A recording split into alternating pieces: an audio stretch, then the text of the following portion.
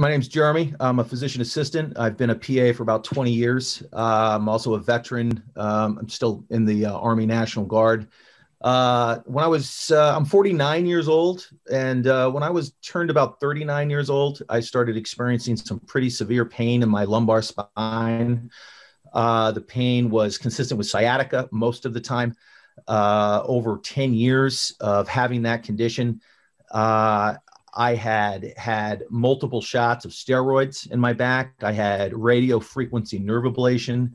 I had median branch blocks. I had steroid, oral steroid courses.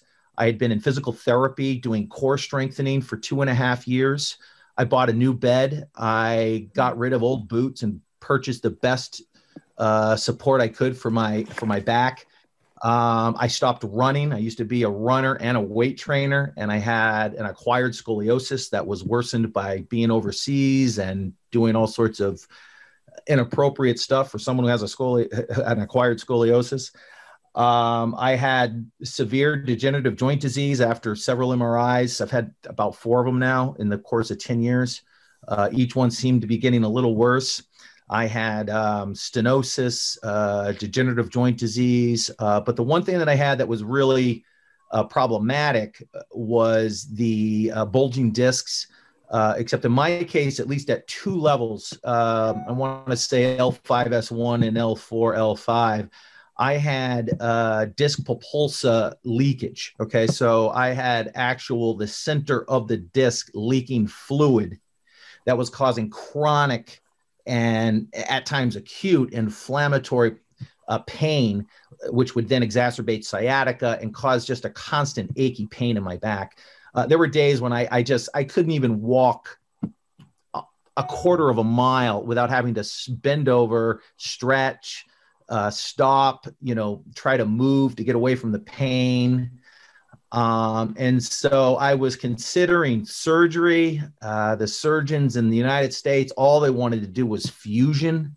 My scoliosis being in my lumbar spine, the only option in the United States was to fuse me from my S1 to my T10, which is pretty much just over half of my entire back. And I thought to myself, this is ridiculous. If I got knocked into by a toddler walking through Walmart, I'd be knocked over because I wouldn't have any dexterity left. I said no to the surgery.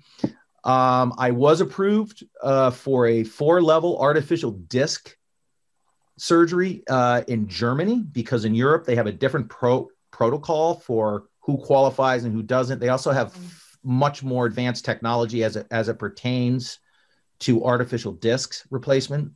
But though I was approved for that, I also realized there was a lot of risks with that surgery as well. Being that I'm going to be turning 50, I entered a whole new category of concerning risk factors, and I just decided that the surgery was not for me. And let me tell you, changed my life in a big way. Now, like I said, I'm a physician assistant. I've been doing emergency medicine, internal medicine, family medicine. I did wartime medicine. I've worked in the prisons. I've worked everywhere. I know what pain is. I know what works and what doesn't. And the pain that I had that was the most nagging was really at my L4, L5, and my L5S1. It was a very sharp stabbing pain. It was unrelenting most of the time. December 6, 2019, I had the combination of the Discseel procedure, where they literally just, injected, I believe it was a biosynthetic fibrin that converts to fibrinogen and then seals off that leaky nucleus propulsa, which really made a big difference in my pain level. Over several months, it was, I think by month 3 or 4, I honestly, my pain level went from like an 8 or a 9 on a daily basis down to like a 3, maybe a 4. And then there are days I have zero pain. Now, I still don't run. I don't lift heavy objects. I don't put things above my shoulders. I'm smart about what I do. I continue to do my exercises and strengthen my back. I have a low sugar diet, and all these things are important.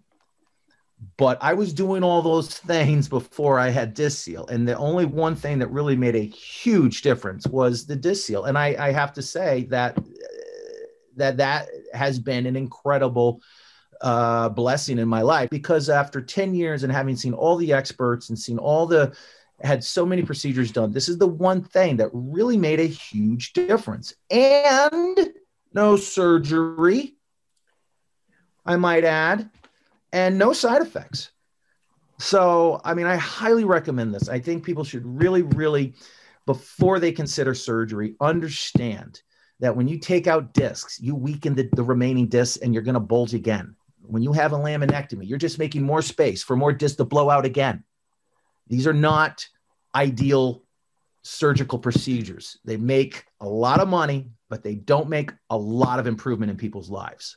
And one other thing I'd like to say is thank you to Dr. Pearl and her team of nurses and assistants and secretaries and case managers. It was an incredibly professional organization. Everything was done in a timely format, with a lot of attention paid to my comfort before, after, during, and even on my follow-ups. I was very impressed with the team. And I'd like to say thank you to Dr. Kevin Pauza, who actually was there and also participated in the Discseel. He's the inventor. And I'm very thankful to him and his team. And it was a real honor. And I feel so happy that I've met everybody. And I look forward to continuing this relationship.